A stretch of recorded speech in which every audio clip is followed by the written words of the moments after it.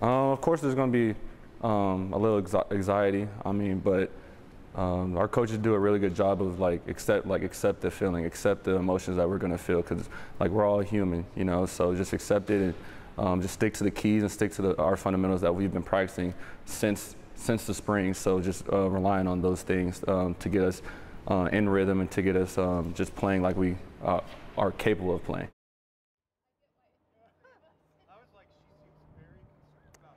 Welcome live inside Husky Stadium here in Seattle, Washington. I'm Jay Tust, and we only have one more sleep until football season, folks. You could hear Taylen Green. He understands the challenge ahead of him tomorrow. Not only is he going to start in the season opener against the 10th-ranked Washington Huskies, but he's going to have to do so in a rather hostile environment. They are expecting this place to be pushed to capacity tomorrow, which is nearly 70,000 fans. How special is this place, and how difficult is it to play here? Well, we took a tour of the doghouse earlier today.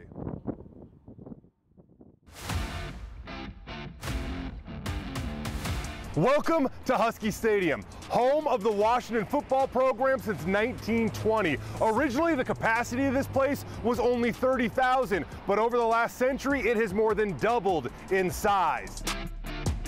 Washington's first mascot was the Indians, then they became the Vikings, and in 1922, they turned into the Huskies. They quickly adopted a live mascot. This is Spirit. He was born in 1995. The current dog's name is Dubs 2. Good boy, Spirit. The latest renovation here at Husky Stadium was completed in 2013. The two teams featured in the first game after it reopened, Washington and Boise State.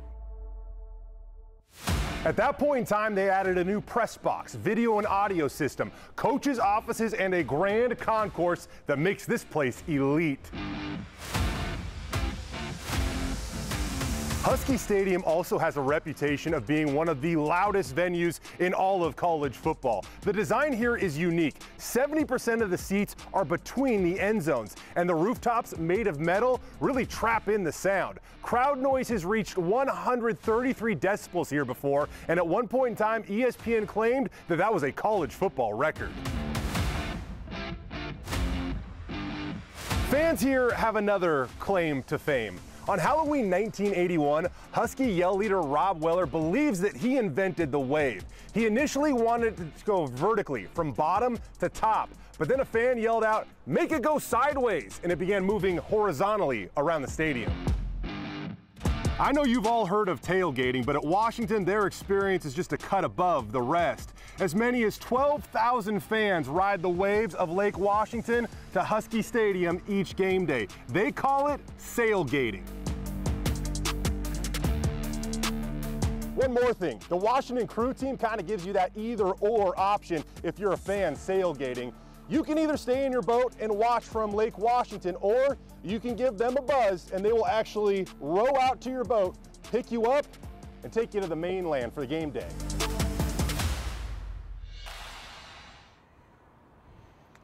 I grew up here in the Pacific Northwest. I can say though that I have never been a part of sailgating, although it sounds an awful amount of fun. They call Husky Stadium the greatest setting in all of college football, and a reason why they do that is because of sailgating, is because of how loud this place gets, and the fact that they're going to pack it with 70,000 fans. And oh, by the way, the Huskies are ranked 10th in the country. When it comes to the national stage Boise's going to be on tomorrow, well, ABC's in town. This will be a big-time college football kickoff game. Boise State kicking off at 1:30 on ABC against the 10th-ranked Huskies. It doesn't get any better than that. We have all your coverage. Coming up on KTVB, a reminder, the blueprint, it already aired. It's getting uploaded to KTVB right now. A special look at fall camp for the Broncos. It's going to re-air tomorrow morning from 8 to 9 a.m. Mountain Time. And then coming up at 11:30 tomorrow morning, we have 90 minutes of the Bronco Roundup Game Day Show. I am talking about one-on-one interviews with Coach Pete, Andy Avalos, Bush Hampton. The show is absolutely loaded as we get set to kick off the 2023 football season. For now, signing off from the greatest setting, I'm Jay Tust. This is Idaho's News Channel 7.